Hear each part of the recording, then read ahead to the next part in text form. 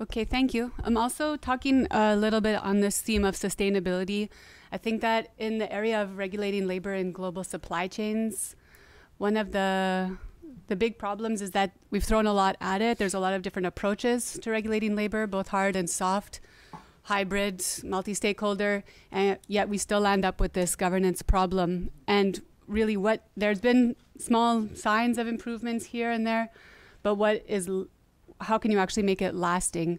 And my presentation doesn't answer that question, it only further frustrates it, but it's something we should be talking. And I'm talking in English because I can't speak French, but I understand to listen to it. So sorry, maybe by next time I'll speak. So I'm going to be talking about a partnership between an ILO program called Better Work and GAP. First, I'm going to tell you a little bit about Better Work because I've spent some time studying that. And like I just said, there's been a number of approaches to labor standards regulation, but we find ourselves still swimming around in this context of a global governance deficit, in large part due to very complex supply chains. We often don't even know where workers are in the multiple subcontracting locations, how to think about regulating for them.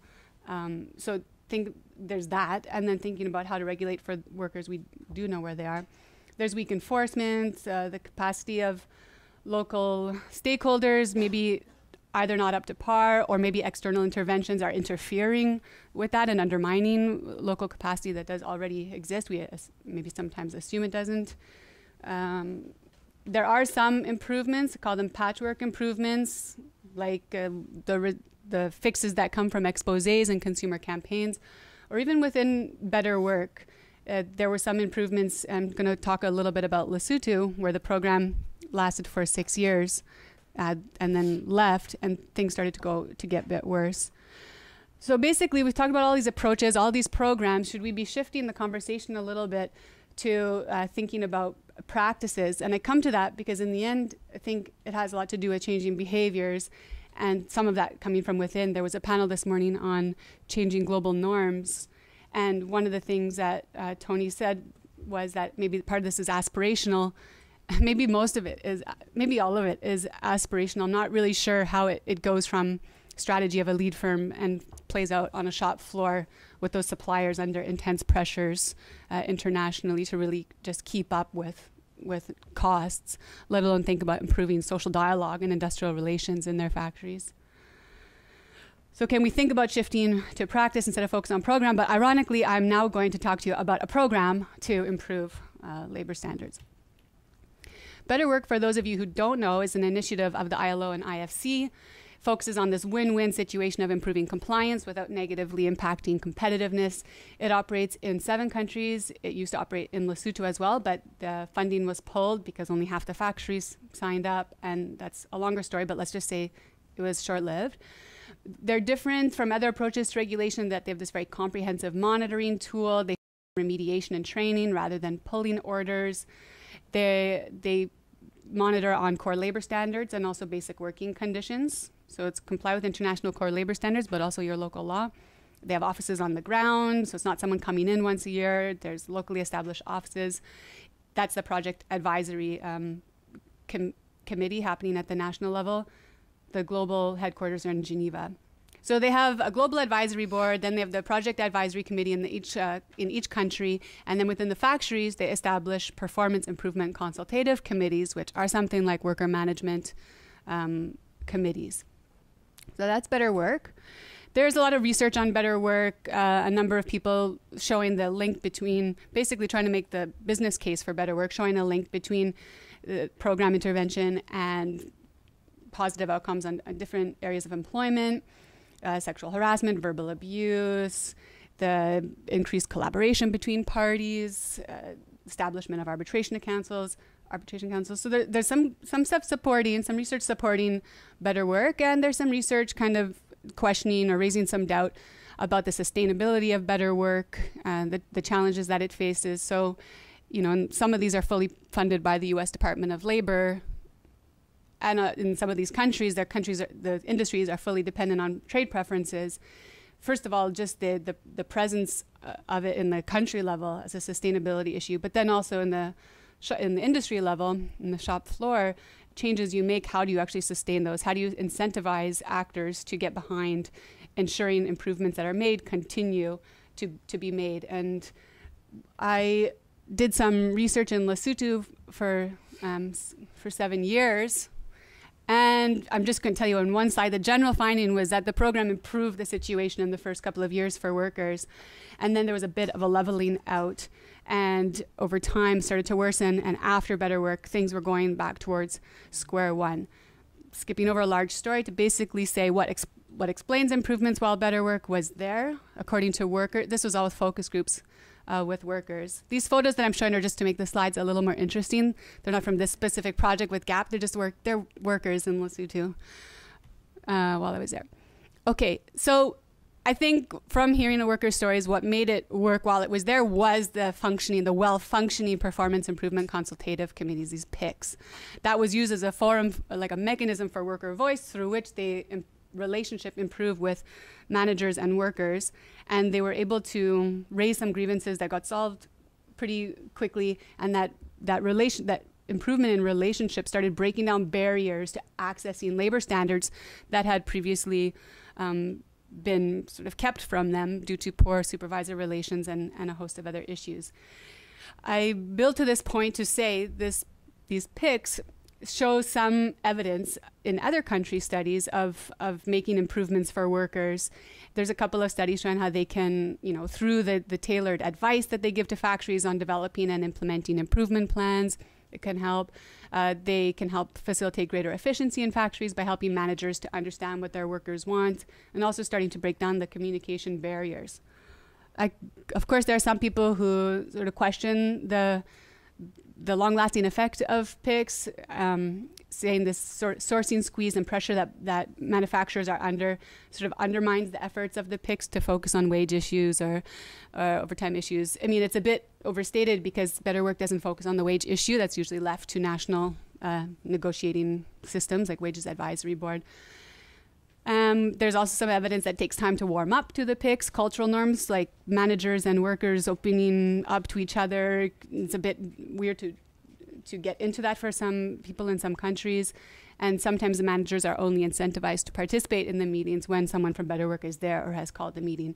So there are some problems with it, but when it's working, and Mark Anner lays out criteria for a well-functioning PIC in a 2017 report that he wrote up, when it's working, it does have a positive impact. The positive impact he found doesn't do anything for strike rates in Vietnam, but I'm saying from worker perspectives about labor standards, it seems to show some improvement.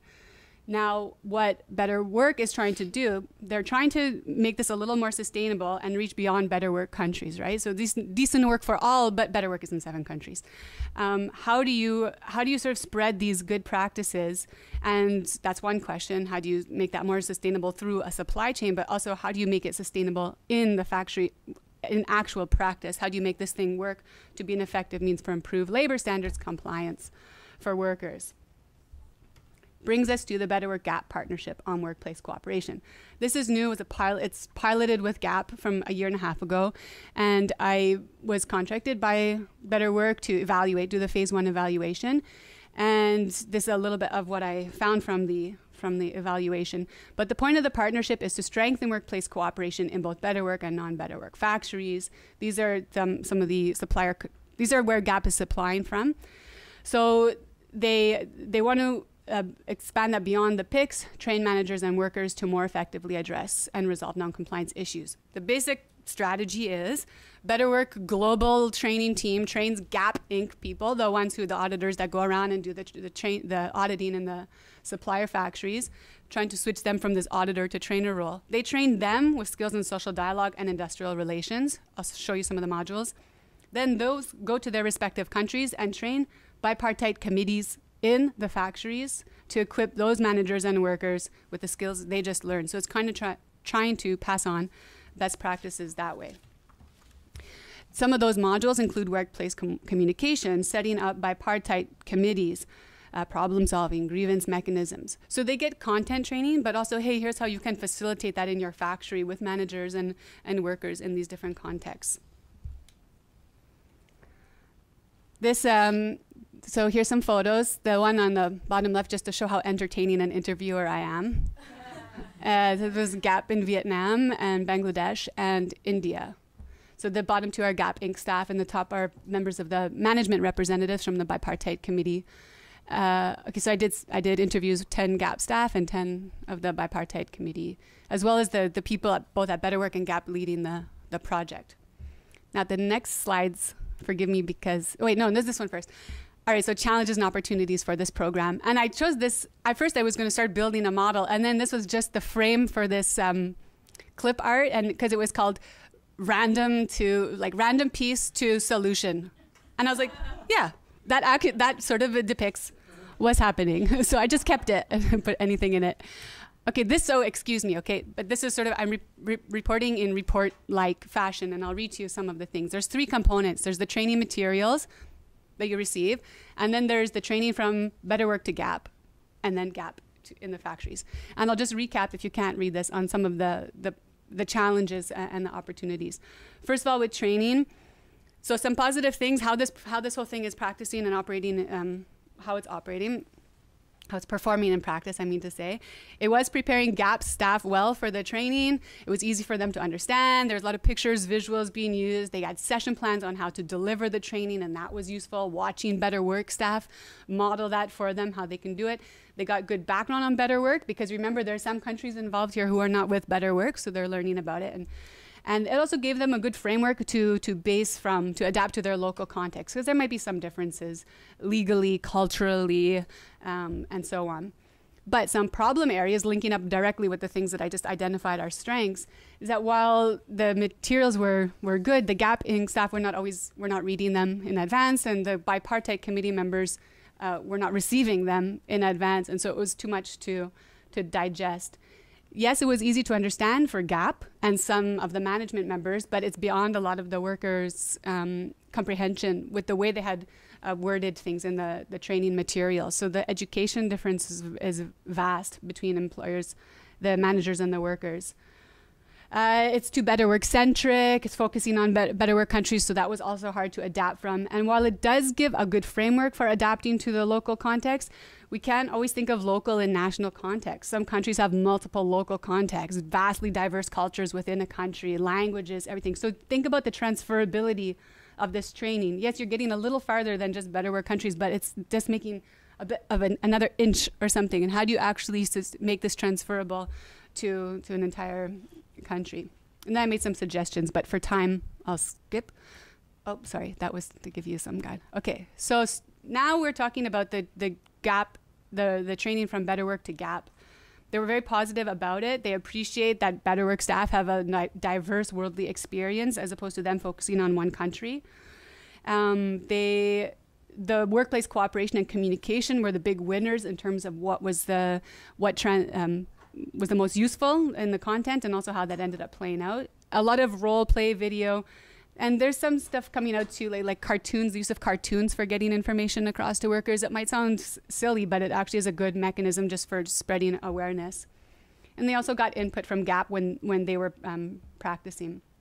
But the training process is a bit weird, because you might have all of you join for the first training, then someone comes for the second one. Do we pick up where we left off? Do we start again to do what we already covered? How do you facilitate that kind of training? It takes a long time. It's like 3 to 4 days, and that's a lot of time for Gap staff to be taking away from their jobs. Now imagine, I'll say later, but when they go into the factories, don't take 3 to 4 days from the production line. You have to condense that to 1 day, and even that's a bit of a hassle. So yeah, and also challenges thinking about how cooperation and communication play out differently in different cultural contexts. Okay. I'm sorry it's a bit brief, but I'm giving you just a flavor, okay? It's okay. Oh, you're good. Gap Inc.'s training the bipartite committees. So on the positive, training them is opening up communication between managers and workers and building worker confidence, even though in some cases you see it takes like 3 to 4 trainings for workers to open up. Again, the use of role plays, videos, visual examples, very useful. And sometimes the Gap Inc. staff will travel to that country to observe the training. The Better Work staff, will come and observe Gap and give them some feedback right away. So that's useful. But on the problem areas, there's still workers from some cultures think they shouldn't be speaking to management about complex issues. Training sometimes only involves the representatives from one factory, but a firm could have 4 factories. And how does that knowledge transfer to other places? Some concern that the committee will turn into a union. And so the sensitivity around the issue of industrial relations and unions and why are you trying to get me to join that becomes a problem. So it's a challenge to appeal to both manager and worker reps with different educational backgrounds. I mentioned the time constraint. How do you get this done in one day? How do you get people from the line? In some places, there's migrant workers, multiple languages. How do you provide training to everyone? The last thing I want to say is that one thing it is doing is helping the switch from the auditor to the trainer role. And I have a number of quotes I didn't get a chance to tell you, but basically how it's smoothing that relationship a little bit. A manager used to be scared to see the gap person coming to the factory and hide things from them. Now they're willing to lay the issue on the table and discuss because they know they're there to help them work to a solution. So that's one bit about doing work differently. Problem is, like, how do you make this sustainable? How does it? All these are pictures I took. This is my hotel and my guest house. I was like, good morning. How do you actually spread this? How do you strengthen the program, first of all? And once there, how can you actually shift towards linking that with practice? Yeah, thank you.